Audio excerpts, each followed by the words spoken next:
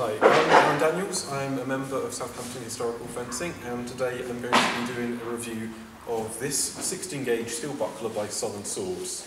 Now, as a 16 gauge buckler, this is quite good because this is a lighter buckler than most of the ones that most people use. In fact, it only weighs 1.28 kilos, or that's about 2.8 pounds, which is at the top range of historical weights for 12-inch or 31-centimetre bucklers.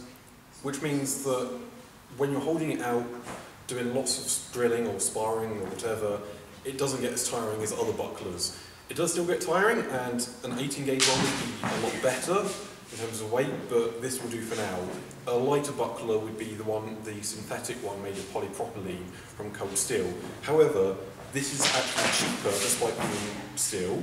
This is £32 if you're in the UK. I'm not sure about other retailers. For Britain, it's about £10 cheaper, which is great. Now, this isn't perfect, other than not being 18 gauge. On the back side, we've got a treatment to stop rust, which is black. However, you can see here and some other bits where it's essentially rubbed off, either from cleaning or just from being in my bag. This has then resulted in a few spots where it's then quite hard to clean and rust has developed, so that probably needs to be changed. I'm probably going to, what my friend Lewis has done is he's got some Scotch-Brite pads and has completely taken it off, and I'm going to do that because that's probably going to be easier to keep it clean. Now, another issue is the grip.